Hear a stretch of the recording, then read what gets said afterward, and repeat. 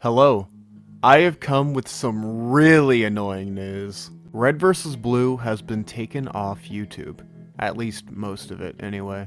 And I started looking for answers as to why this happened, and there's no clear-cut answer. But honestly, I think there's only one real answer that makes sense.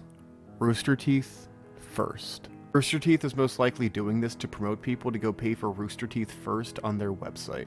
And I think that this is horrifically scummy. This show does not make that much money for them anymore. You cannot convince me it does. Red vs. Blue is a show that peaked years ago, maybe even a whole decade ago. And this show is important to a lot of people. There is still a small but strong fan base for this show. And to rip it away just to make a few extra doubloons for the final season that airs this fall is ridiculous. And the final season is not a smart thing to bank on people spending money on anyway.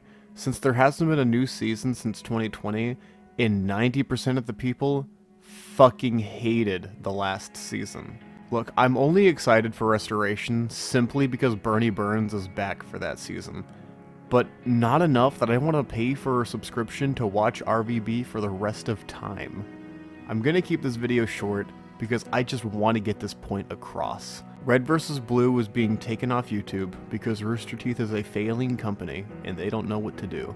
Red vs. Blue was a show made by a group of passionate people, and I love it more than any show that is out there. And I'll be buying some used Red vs. Blue DVDs on Amazon, so that I don't have to worry about this company holding a 2-decade-old show behind a subscription paywall.